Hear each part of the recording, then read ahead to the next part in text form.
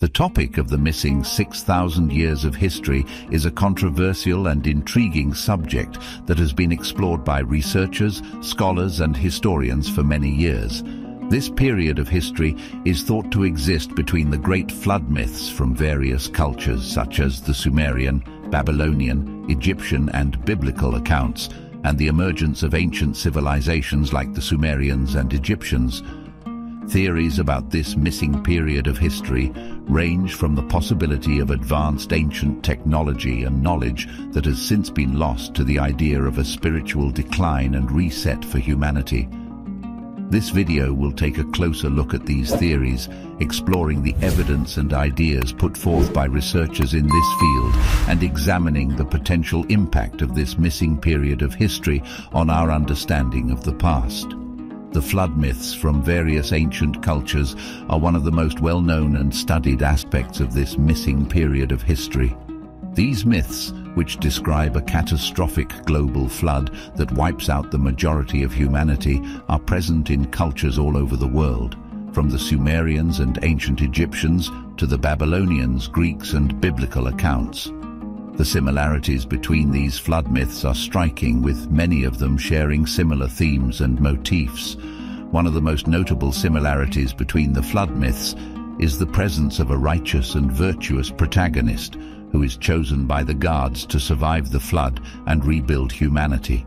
In the Sumerian version, it's Yusudra; in the Babylonian Atrahasis; in the Bible is Noah; and in the Greek version, it's Deucalion. This character is often warned of the impending flood by the gods and instructed to build a large boat or ark to save a select group of animals and humans. Another similarity between the flood myths is the idea of a divine punishment for humanity's sins. In many of these myths, the flood is seen as a punishment for humanity's wickedness and disregard for the gods. The gods decide to wipe out humanity and start over with a new, purer generation. It is also noteworthy that many of these myths describe the flood as a massive and destructive event that covers the entire Earth. This corresponds to the scientific understanding of a global flood in the past caused by the melting of glaciers after the last ice age, which caused sea levels to rise and flood large areas of land. For example, the biblical account of the flood places a greater emphasis on God's wrath and the need for repentance, while the Sumerian version focuses more on the technical aspects of building the ark. These variations suggest that these myths may have been influenced by the cultural and societal context in which they were created. The concept of a spiritual decline and reset is reflected in the mythologies and belief systems of various ancient cultures. This idea of a spiritual decline and reset is also reflected in the religious beliefs and practices of ancient cultures. Many ancient cultures believed that humanity had once been in a state of harmony with the gods, but over time had become corrupted and fallen away from this state of grace. This decline was often attributed to human pride and arrogance and was seen as a punishment from the gods. One theory is that this decline could have been caused by a shift in human consciousness rather than a physical event. Some researchers suggest that ancient cultures may have had a different understanding of the world and their place in it, and that this change in perception led to a shift in their spiritual beliefs and practices. Additionally, the ancients viewed the equinoxes as important markers of time, as they represented the balance of light and dark, life and death, and may have seen the declining of the world as a reflection of the spiritual balance being lost. It's important to note that while some of these theories and speculations have been proposed by researchers, they are still debated and not widely accepted by mainstream historians and scholars. However, they provide an interesting perspective on how ancient cultures perceive the world and their place in it, and add depth to our understanding of the missing 6,000 years of history. The story of Atlantis, as described by the Greek philosopher Plato, is one of the most intriguing and mysterious aspects of this missing period of history. According to Plato, Atlantis was a powerful and advanced civilization that existed in the distant past and ultimately met its downfall due to its own hubris and moral decay. Many researchers and historians have suggested that the story of Atlantis may have been based on an actual ancient civilization that existed before the Sumerians and ancient Egyptians. The idea is that Atlantis was a pocket of an advanced civilization that existed during this missing period of history, and that its story has been passed down through the ages and eventually recorded by Plato. It's not uncommon for advanced civilizations to be found in pockets around the world. For example, the Indus Valley civilization in present-day Pakistan and northwestern India that flourished around 2600 to 1900 BCE was a highly developed urban civilization with advanced technology such as an extensive system of underground drainage and complex city planning, yet it remained relatively unknown until the war. There are many other examples of ancient cultures that were able to develop advanced technology and knowledge but were ultimately lost to history. There are several pieces of evidence that support the idea that Atlantis was an actual civilization. For example, Plato describes Atlantis as having highly advanced technology and architecture, including a network of canals and a complex system of dams. He also mentions that Atlantis was located beyond the Pillars of Hercules, which is believed to be the Strait of Gibraltar. This location corresponds to the ancient city of Tartessos, which is known to have existed in the area and was a center of trade and commerce. Another piece of evidence comes from ancient maps that show the Atlantic Ocean being explored before the Age of Discovery. The Piri Reis map, which is believed to have been created in the 16th century, shows an accurate representation of the coast of Antarctica, which was not discovered until the 20th century. Some researchers have suggested that this map may have been based on older maps that were created by ancient mariners who had visited Antarctica, and that this is evidence of an ancient civilization that existed before the Sumerians and ancient Egyptians. Of course, there is also some skepticism about the story of Atlantis, and some researchers argue that it is purely a work of fiction. But whether or not Atlantis was a real civilization, the story of its rise and fall is a fascinating and thought-provoking story that continues to captivate the imaginations of people around the world. One of the most compelling pieces of evidence for the existence of advanced ancient civilizations is the presence of megalithic structures such as Stonehenge and the pyramids of Egypt. These structures are massive and complex and would have required a high level of engineering and architectural knowledge to construct. Additionally, artifacts such as sophisticated tools and weapons have been discovered that indicate a high level of technological advancement. For example, the Antikythera mechanism, an ancient Greek analog computer, was used to predict astronomical positions and eclipses for calendrical and astrological purposes. It has been dated back to 100 BCE and is considered as one of the earliest known complex mechanical device. Furthermore, many ancient cultures had complex systems of writing and mathematics, such as the Sumerian cuneiform script and the hieroglyphics of the ancient Egyptians. These systems would have required a high level of intelligence and education to develop end use. It's important to note that it's not that these civilizations were advanced compared to us today, but they were advanced in the sense that most other humans around them were hunter-gatherers and simple people, while they stood out for being able to do things that would not be attributed to the majority of hunter-gatherers. For example, the ancient Egyptians were able to build the pyramids, which is still a mystery to us today, not only for their engineering, but also for how they moved the huge stones. It's also worth noting that these advanced ancient civilizations were not isolated. They had trade and cultural exchange with other ancient cultures.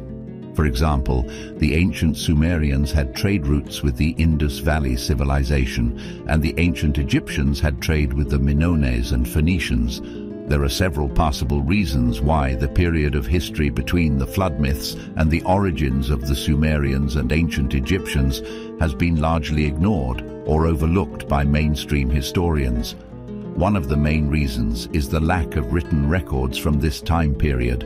Many ancient civilizations, such as those that existed before the Sumerians and ancient Egyptians, did not have a system of writing and therefore left no written records of their existence. This makes it difficult for historians to study and understand these civilizations. Another reason is that many ancient civilizations were destroyed or lost to time. Many ancient cities and structures have been destroyed by natural disasters such as earthquakes and floods, or by human activities such as war and looting. Additionally, it's worth mentioning that there has been a traditional bias in the academic field, where ancient history was mainly studied by European scholars who had the resources to do so, and therefore their focus was mainly on Europe and the Mediterranean, not on other parts of the world. This has led to a Eurocentric approach to ancient history. Furthermore, there is also a lack of interest in the topic among historians, who are more interested in studying more recent periods of history, such as the Renaissance and the Industrial Revolution, rather than the ancient world. The equinox is the moment when the sun is directly above the equator and the length of day and night is roughly equal, and has played an important role in ancient cultures. Many ancient civilizations, such as the Maya, the Egyptians and the Sumerians, use the equinox to mark the passage of time and predict seasonal changes. For example, the Maya used the equinox to create their calendar, which was based on the cycles of the sun, the moon, and Venus. The Egyptians also used the equinox to align their pyramids with the stars, such as the Great Pyramid of Giza, which is aligned with the cardinal points, and the constellation of Orion. The concept of astronomy as religion is also prevalent in ancient cultures. Many ancient civilizations perceive the stars and planets as deities or omens. The Egyptians had a complex pantheon of gods and goddesses that were associated with the stars and planets. The goddess Nut was associated with the sky and the stars, while the guardrail was associated with the sun. The Maya also had a complex pantheon of gods and goddesses that were associated with the stars and planets. The god Venus, for example, was associated with war and sacrifice. It is possible that ancient civilizations may have had advanced astronomical knowledge, such as the ability to predict eclipses and the existence of a precession of the equinoxes. The precession of the equinoxes is a slow wobble of the Earth's axis, and it takes about 26,000 years to complete one cycle. The ancient Egyptians, Maya, and Sumerians were all aware of this phenomenon, and they used it to align their pyramids and temples with the stars. The ancient Chinese and Indians also were aware of it and used it to make their calendars. The stars and planets were depicted in ancient art and architecture in many ways. The Egyptians used the stars and planets in their hieroglyphs, which were used to write their language. The Maya used the stars and planets in their codices, which were books made of bark paper. The Sumerians used the stars and planets in their cuneiform texts, which were inscribed on clay tablets. This art and architecture may have been used to convey religious or spiritual beliefs, such as the idea of the afterlife or the creation of the universe. The image of the stars and planets has evolved over time, and ancient understanding has contributed to our current understanding of the universe. This knowledge was lost for many centuries, but was rediscovered by the Greek philosopher Hipparchus in the 2nd century BCD. Today, we understand that the precession of the equinoxes is caused by the gravitational pull of the moon and the sun on the Earth's equatorial bulge. This knowledge has been used to make more accurate calendars and to study the history of the Earth's rotation. There are several researchers and scholars who have studied the topic of the missing 6,000 years of history after the Great Flood myths. One of the most notable is Zecharia Sitchin, an author and researcher who is best known for his work on the ancient Sumerian civilization. Zecharia Sitchin, in his book The 12th Planet, presents a theory that the Sumerians were visited by ancient extraterrestrial beings from a planet called Nibiru, which he claims to be the 12th planet in our solar system. Sitchin argues that the Sumerians believed that these ancient astronauts, known as the Anunnaki, were responsible for creating humanity and teaching them advanced technologies. According to Sitchin, the Anunnaki used genetic engineering to create humans as a slave race to work in the gold mines of South Africa. He also claims that the Sumerians wrote extensively about the Anunnaki and their advanced technology in their cuneiform texts, which he translated into English. Another notable researcher in this field is Graham Hancock, an author and researcher who has written extensively about ancient civilizations and their possible connections to advanced ancient technologies and extraterrestrial influences. Graham Hancock, in his book Fingerprints of the Gods, presents the idea that a global cataclysm occurred around 10,000 BC and that it wiped out a highly advanced civilization that existed before the flood myths. He argues that this civilization was responsible for building the megalithic structures found around the world, such as the pyramids in Egypt and the stone circles in England. He also claims that this ancient civilization had a sophisticated understanding of astronomy and mathematics, which they used to align these structures with the stars. He also suggests that the ancient Egyptians and Mayans inherited this knowledge and technology from this advanced civilization, and that their impressive architectural achievements were a result of this legacy. Robert Skark, a geologist and professor, also has studies on this topic. Robert Skark, in his book Voices of the Rocks, presents the idea that the ancient Egyptians had a far more advanced understanding of astronomy and mathematics than previously believed. He argues that the ancient Egyptians were aware of the precession of the equinoxes, which is a slow wobble of the Earth's axis, and that they used this knowledge to align the Great Pyramid of Giza with the stars. He also suggests that the Sphinx in Egypt is much older than previously believed, and that it was built by an earlier civilization that existed before the flood myths.